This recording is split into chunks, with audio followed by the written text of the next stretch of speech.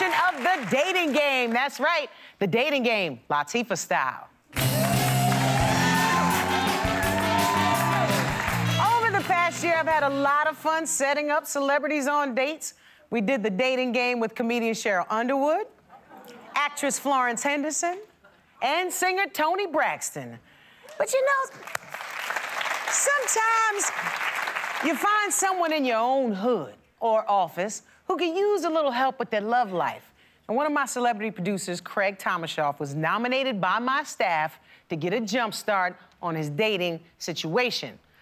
Because by his own admission, he needs a hand. Craig is a divorced father of two who's smart, he loves to cook and write, and he has a wicked sense of humor. Before I set him up, I wanted to hook him up with a new look, so I sent my stylist, Tim Snell, on a mission. Take a look at what happened.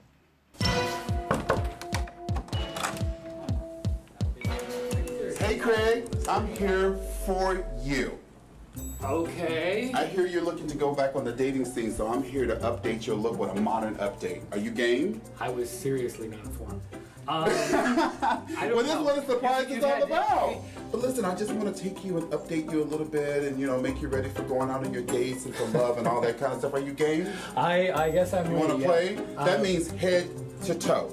What are you saying about my head? We're just saying head to toe makeover. That's all I'm going to tell you now. So the whole thing, not just head to toe. Not head to toe, but the whole package. We're going to take these jeans right here. We're just going to put you in a dark jean that you can wear. Did you call it a jean intervention? No, not a jean intervention. Okay, we're just going to call it, we're calling it a modern update. Okay, all right. And then the sneakers are great for you on the weekend at home. But when you're coming to work and when you're looking for love and you're looking for to change it around a little bit, we're going to put you in a great brogue. Something nice that you can wear with everything. That's what I'm saying. Now, come on, let's go to makeover. All right.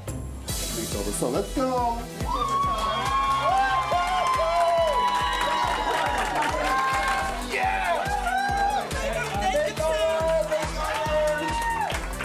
Head to toe makeover. Oh my goodness, this is so exciting. I can't wait. Before we bring Craig out and see his new look, let's meet our 3 eligible bachelorettes who have not met Craig. Ladies, you can remove your blindfolds. And here they are. Bachelorette number 1 is a radio host with a passion for cooking, shopping, and her dog, Molly. Please welcome Lisa Stanley. Bachelorette number 2 says she's looking for a guy with a huge heart. This Pilates instructor loves to read and travel. Welcome, Denise Pazienti. And Bachelorette number 3 is a writer who enjoys the beach, teaching yoga, and spending time with her 2 sons. Please welcome Laura Stevens. Now, Craig has been backstage in a soundproof area, and he couldn't hear a thing. Here's Craig before the show. Come on out, Craig!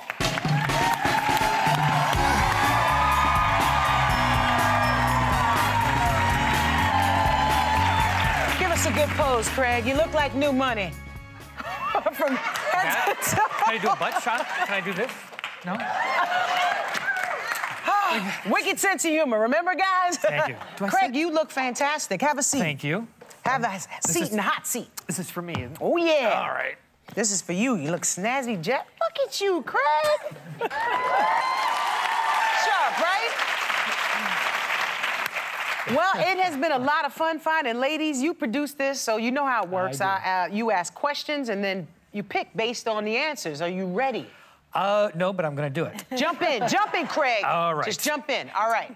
All right. Let's start with a hello so you can hear how they sound. Bachelorette number 1, please say hello to Craig. Hi, Craig. Oh, hello. Bachelorette number 2. Buongiorno, Craig. All right. Wow. And Bachelorette number 3. Hey, Craig. Oh, so cute. Bachelorette number 1.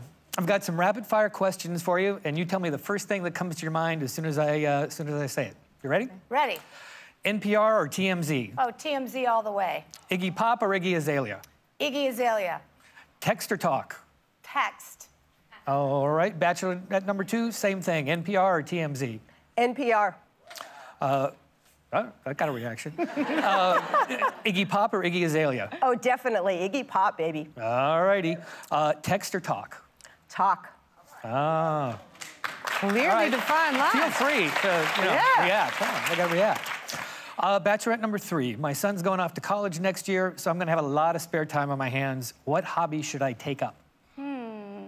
That's a tricky one. I would say something drastically different from what you do in your career.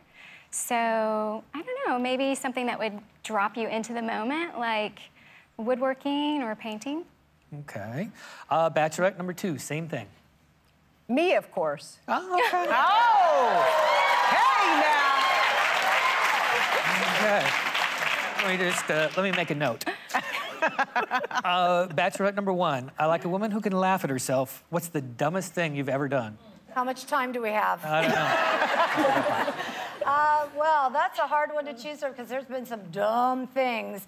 But let's say when I was trying to get out of the kitchen early to make an appointment on time, and I was cooking fondue, and I threw hot water into hot oil. Oh! And guess what happened? I blew up the kitchen! If we have a date, I'm not taking it. I don't do that anymore. Going straight to a restaurant. Bachelorette number 2. I respect Latifah's opinion when it comes to my personal life. Give her one good reason you're the one for me. One damn reason. Oh, well, Craig, there are so many reasons, but honestly, I have an incredibly uplifting spirit. I'm a very positive person, warm, caring, and baby, you can cry on my shoulder anytime you like. Wow.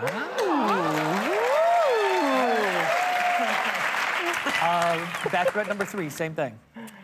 I'm just a really patient, loving person who also has a really good sense of humor. That's good. Now,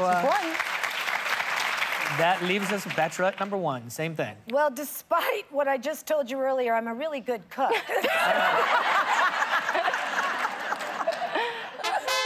Oh, that sound means we're out of time, Craig. Yes. Craig, I like these ladies. You got a tough decision to make. Well, Craig, will you choose Bachelorette number 1, Bachelorette number 2, or Bachelorette